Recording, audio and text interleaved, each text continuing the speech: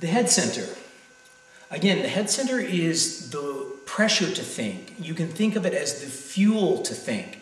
And unlike every other center in the body graph, the head center can only be connected to one place, and that's the ajna, and that's how you think. So if you have the defined head center, it automatically means that this center is defined, and that is unique to the head center. Everything else can be defined from various directions, okay? And it just means that this center can only be connected to that center, okay? Now, if you have the defined head center, that means you have a defined mental pressure. You have a defined amount of pressure you're dealing with to think, and because of this unique configuration, you have a very precise way in which you think. This is what can be interesting about learning a little bit more about your human design chart, because you can actually watch your thinking process, you know. I can really watch my thinking process because, as I said earlier, I have these two defined.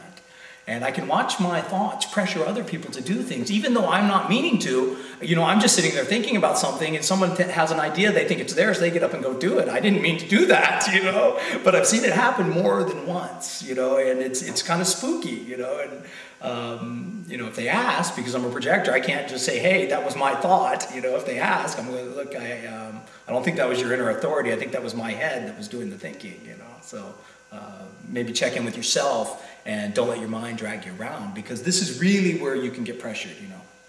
Now, and that also means if I wasn't operating properly, you know, and this was what a friend of mine refers to as the dark self, you know, I could have these thoughts and think these things need to be done, and I could get around you guys that have this open and really put pressure on you with my thoughts and really put stuff in your head and try to make you think the way I did and all that stuff. And that's what's going on to everyone on the planet.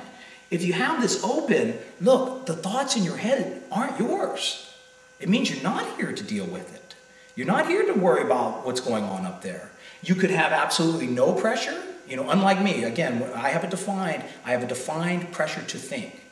But when it's open, it's undefined like that, it's not defined, and it means that you could go from a very calm pool, maybe no thinking going on, you know, almost this kind of calm mental pressure, to you know, unbelievable anxiety and pressure if you're out and, let's say, you know, the World Trade Center just got bombed and everyone's in that fear and all that mental anxiety, and you're taking that in and you start doing things from the level of mind, you're so screwed, because you're not here to make decisions from that. No one's here to make decisions from here, okay? Please understand that.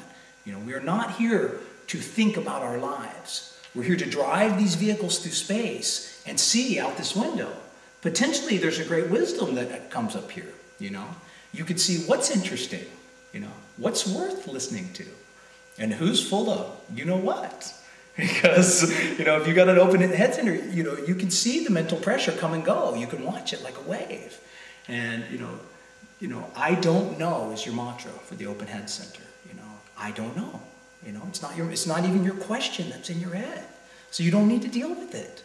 If you got the open head center, your wisdom comes by understanding the nature of mental pressure and what it does to you, and more importantly, probably what it does to other people. Because if you're this far into learning about human design, you're probably starting to get wise, you know.